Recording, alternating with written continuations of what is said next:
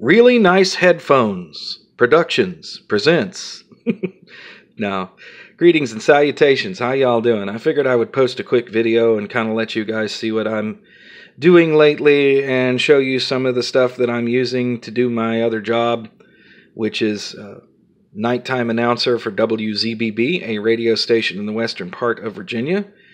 And I have been doing that for about a year now. Those of you who follow the channel closely will remember that I posted a video similar to this when I first got this set up and running. And of course, it's been perfected a bit since then. So I'm going to show you around and talk a little bit about how all that works. So let's start over here on this machine on the left. This is the radio station computer that allows me to get into the server at the radio station. The radio station is licensed to Stanleytown, Virginia. The studios are in Bassett, a little part of Bassett called Oak Level, to be precise. And that is in the western part of Virginia, up in the mountains. I live in the eastern part of the state. I'm 250 miles away. I used to work for this radio station years ago, and a friend of mine bought it. We worked together there 25 years ago. He said, "Do you want to do the night show like you used to?" And I'd been out of radio for like 12 years, and I said, "Well, yeah, but I ain't moving up there to do it." And he said, "No, you can do it remotely. That's how we're doing a lot of stuff." And I said, "Okay." And so we actually have 3 different people that contribute to the on-air presentation every day. And one of them is in South Carolina, another one's in Maryland. I'm in the eastern part of Virginia, and we all do it using this kind of software. And we try and keep it as topical and as up-to-date as possible. You can record something with this stuff 10 minutes before it's supposed to go on the air. So it's damn close to live. You know, it used to be, I said, live radio at all costs. These days, I'm like, no, I want good radio. And I don't really give a damn if it's live or not, because economically speaking, if you want really talented people to show up and do a live show every day, that's going to be extremely expensive. Whereas, you know, I can do this, and it takes me an hour, 2 hours, 3 hours to record a show. It's really not that big a deal, and it's a lot of fun to do it this way. So you can have that debate in the comments if you want to, live radio, ever recorded or whatever. I think that we put out a really good product. Anyhow, this piece of software that we use is called Wide Orbit. You can see that on the meters. It's actually a Google product, and it is the combination of the old Scott automation system for radio from 25 years ago and Maestro, which was another automation system. So if you've been around the business at all, you know what I'm talking about. If not, that's just gibberish. Don't worry about it. And we have mixed feelings about it. There are things about it that we like, and there are things about it that we don't like, but we're doing the best we can with what we got. And so this is running on a computer that's running Windows 10. This is access to the actual server itself. So I am VPN through a secure tunnel into the server, and I have access to all of the audio files there. I can find things, and I can edit them, and I can do it on this machine. And that is actually really cool, because I've been going through the music library. One of my big jobs the last 2 or 3 weeks is I have loaded in like 800 songs, replaced things that were in the library. The song library that this station has is 25 years old, and there's like well over 10,000 songs in here, and most of it sounds good, but some of it didn't sound so great, so we were trying to update with that stuff with, you know, clean stuff that's never been compressed. And I don't mean compressed audio, but like run through a codec, because when we first set this system up, it was Scott. This was back when I was there in 1995 or 96, and it was using a compression scheme called aptX. We're talking about data compression. And then that was transcoded to MP2 at some point, and then nowadays we use linear wave files. So we're trying to get things straight from CD and put it in the system, because that's what's going to sound the best without any codecs, any loss or anything. So that's what I've been working on. I just did about 800 songs. So let me see if I can pull up something out of the... I've got a song selected here. And by the way, that's where the studios are for the radio station, is in Bassett. So it's telling me that this is going to come from the server in Bassett. And it's going to ask me if I want to launch this. And I'm going to say, yeah, I'm trying to do this through the phone. Sorry, folks, if it's shaky cam. And that opens up Adobe Audition, and they have a special plugin, Wide Orbit does, that makes it interface with their audio storage format, which is proprietary. Yeah, this doesn't sound very open sourcey, is it? No, it's not. Although I did talk to the folks at Wide Orbit not too long ago when I was setting up something and I needed some technical assistance. And they basically said that for version 5 of Wide Orbit, they are looking at shipping that for Ubuntu, which I told them that if they do that, I would beta test it for them or whatever I could do to make that happen. So that was pretty cool. So anyway, that's loading up in the background. We'll take a look at that in a minute. Right now, let's show you the audio chain because somebody's interested in that. So between these two monitors, and I know it's kind of dark and you can't see it because it's in this a shadow and it's a dark colored microphone. It's an Audio-Technica AT2020 condenser mic, okay? And that is plugged directly into, back here, just sitting on the counter, a DBX mic processor. So this provides phantom power for the mic, and it's got a compressor, and it's got a de-esser, and it's got a noise gate, and there's EQ in this. I don't use much of it at all. You can see it blinking when I talk, so it's actually up and running. It runs all the time. I don't use a lot of the features, like I said. I use the compressor and the de-esser and the noise gate because I absolutely have to have one in this really live room. And that's the 286S, really nice box. So anyway, that is plugged into this box down here. If we go under the table, and you can just kind of see it there. That is a Focusrite Scarlett Solo, which is kind of a weird little box, and we had to jank around with the software to get it to work because it sends digital audio into the computer in kind of a weird way. Instead of a stereo pair, it sends the left channel only, and you're supposed to figure that out for the microphone. The left channel is your mic, and the right channel is an instrument, and then of course you're supposed to load that into a multi-tracker, and that's not what we're doing here. But we did get it to work, and it's a good sounding box. And then I plug headphones into that box so I can hear what's going on in the computer. And those are AKG K240Ms, which I have fallen in love with again. These are the later versions of those. Also, another really great headphone from AKG is the M220 or the 220M. They're very nice. A little bit cheaper than the K240, but the sound is just as good, and I think maybe even a little richer. I use those on my big stereo. Anyway, so here are the computers down here. It's a little Dell Octaplex. That's the radio station computer running Windows 10 Pro. And then next to it is my big old pedestal server precision workstation from Dell. And that's a T5400. And that's running Linux. Now on this machine, I run software that it's actually just do it in a browser. This is called Promo Suite, and it gets me messages and things that I'm supposed to talk about on the air. So if you listen to tonight's show, I'll talk about the Southeastern Outdoor Supplies Big Buck Photo Contest. And I have everything on this computer just set to huge. It's a teleprompter. It makes it easy for me because I just squinted everything anyway, so I want to make sure it's nice and huge. That's the way it's set up that way. And I use the multiple screens to switch back and forth here. Like, here's a news story from UPI that I talked about on the show. So that's just from the UPI website, and that's where I got that. And then, of course, we're talking about Christmas fun facts. We're doing that for the Christmas holiday season, so here those are. So this is where all my information comes from. It's very important that this machine be up and running and reliable. And I have to say that Linux Mint 20 has served me really well. I installed that when I was doing a review video about it, and I just left it alone. I just absolutely loved it. And you can go back and look at that video if you want to, but let me go ahead and close that since I've shown you Promo Suite, but I dolled it up to look just like Linux Mint 17 because I used to love that particular distribution, and that's the way I've been running it. Absolutely, absolutely loving it. So this Dell computer here has two Intel Xeon processors, 4 cores each, no multi-threading, so that gives it 8 threads. It's an old machine. And this machine has, I believe it's an i7, so it's 4 cores multi-threaded, 8 and 16 gigabytes of RAM, and the Linux machine has 32 gigabytes of hardened ECC server type RAM. So that's the system that I'm using every day.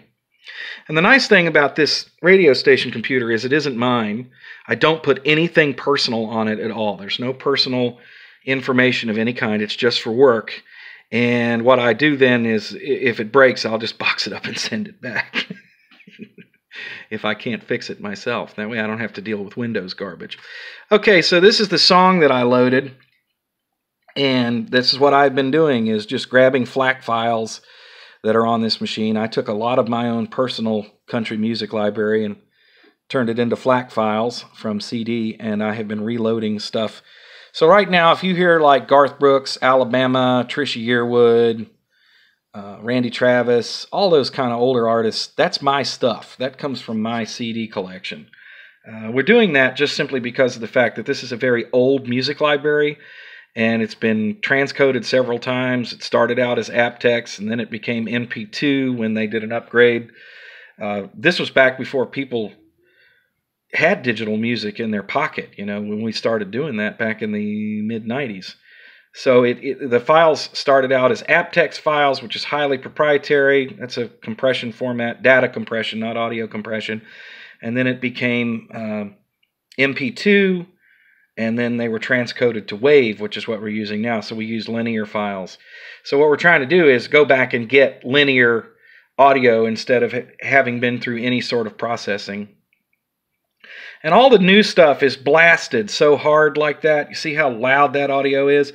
What we're doing is we're just normalizing it to -3 and letting the processing take care of it. We have some really sophisticated audio processing we use on our stream.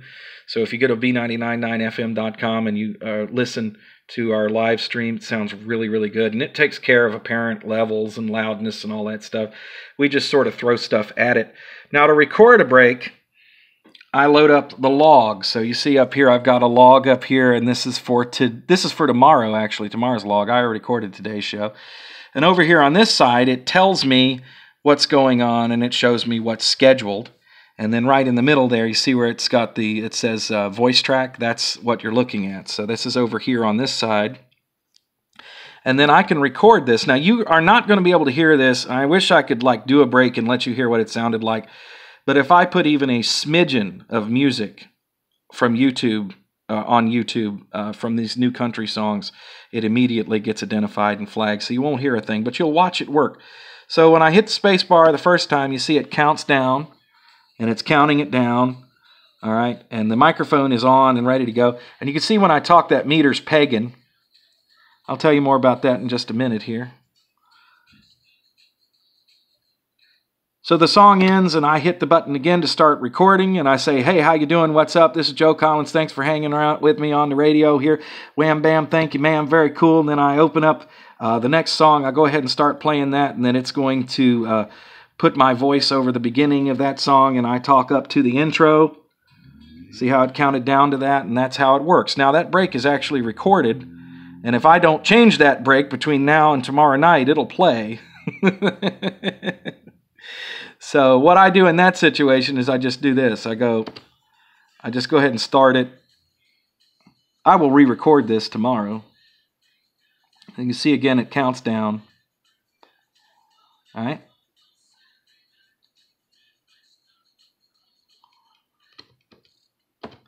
And I just record like half a second of silence there. So if for some reason I don't get to record tomorrow night, and that should happen to play, it won't be me running my mouth talking to you guys on the radio station.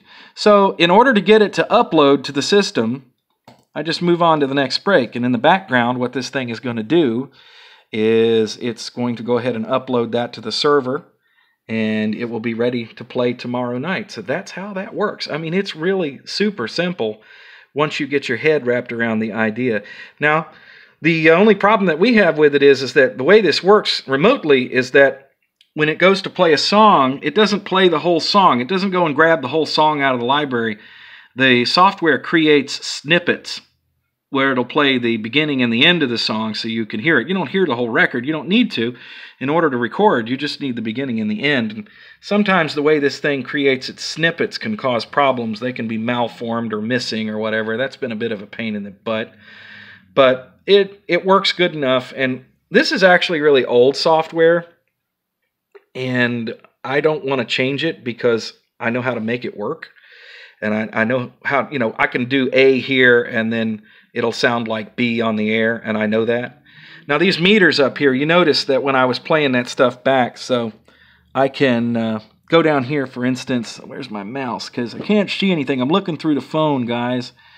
There it is. So if I preview this break, let's go back up here, the one we recorded, and I'm going to hit preview. It's going to play that back in the headphones. You guys can't hear it, but now you see the meters moving. They're all pegged out. You see that? We are not running at the same level that they were running when this software was created. We're doing something kind of different these days, and it works out fine on the air, but as far as the meters are concerned, it just looks like we're banging everything.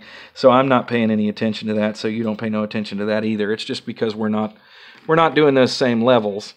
So that's what it sounds like, and that's how it works when you do a preview. And that's what I do all day. So between that and loading up music, I have been one very busy little boy for the last couple of weeks. It takes me anywhere from 2 to 3 hours to do the show, especially 3 hours if it's complicated.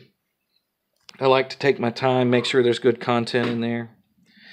You can listen if you want to. You go to b999fm.com and you click on Listen Live, and it'll take you to it. Now, that stream sometimes will ask you to take down your ad blocker. We're not sure why, because it's not serving ads.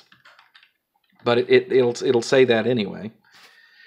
And so you can feel free to go ahead and pause your ad blocker on that, and it'll be just fine. I don't make any extra money for telling you to go listen to the live stream. Somebody on a video way back had said, it's cringy that you tell people to listen to your radio show. And it's like, why? And I was like, I don't make any money off of it. It's a local radio station. We just happen to stream as a fringe benefit. We do have listeners all around the world, man. I know that people listen in Germany and Australia and Canada and Mexico, and I've heard from you guys. So thank you for that. And you can check it out if you want to. So anyway, I thought I would tell you, give you guys a little tour of what I was doing. This is what I do. Like I said, check it out at b999fm.com. I'll put a link in the description for this video. And this will most likely be the last video that I'm going to post for the year here. So let me take this opportunity to wish everybody a very happy holiday season and a much brighter new year for 2021. One more piece of software I didn't talk about. I've been using Adobe Audition, but for a lot of stuff, I'm using a program called Ocean Audio to do audio stuff. Let's see if we can take a look at that real quick. And if I type in OCEN, Windows will find Ocean Audio, and it did. Sorry for the shaky cam work here, folks. I'm just recording this on the phone, so let me show you what that looks like. This is a cross-platform program. It also runs on Linux. It's a very simple wave editor. And let's just record something here. I did a video about this on the channel when a while back I did it. I don't use it on Linux anymore, but I certainly do use it for recording commercials and things for the radio station because it's so easy, and it was easy to interface with that Focusrite Scarlett Solo, so I could tell it to take the one channel and turn it into a stereo file and program that. So when they asked me to record voiceover stuff for the radio station, this is how I do it. I do it right there. No, I don't want to save it. I don't want to save it. I want to stop, man. Just quit.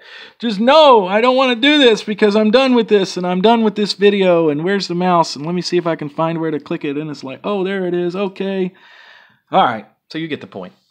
Thanks for watching, guys. We'll talk again soon. Look forward to your comments and suggestions. Later.